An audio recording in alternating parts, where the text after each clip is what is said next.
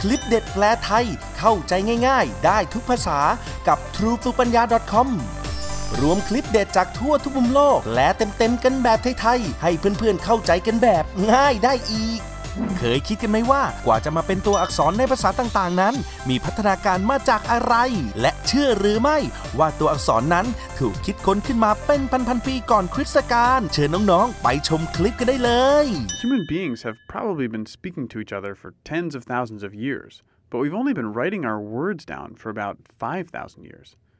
Before then, we recorded information using pictures and diagrams on pottery and cave walls, or woven into fabric.The Sumerians kept records of business deals using tiny clay sculptures of goats, donkeys, and oxen. They then discovered that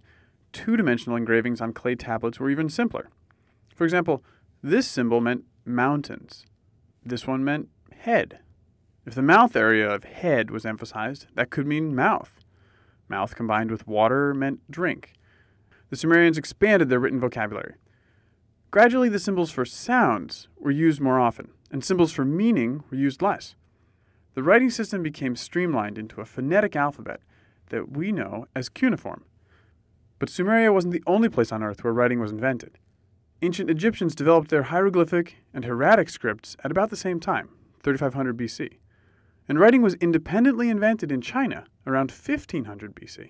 and then spread throughout Southeast Asia. Most recently, the Mayan cultureโอ้โหแสดงว่าอาจจะมีอักษรที่เรายังอ่านไม่ออกอยู่ก็ได้นะดูกันแบบง่ายๆได้ความรู้กันแบบเต็มๆต่อได้ที่ truepanya.com/คลิปเด็ดคลิปเด็ดแปลไทยไม่ว่าเรื่องไหนภาษาอะไรเราแปลให้ง่ายได้อีก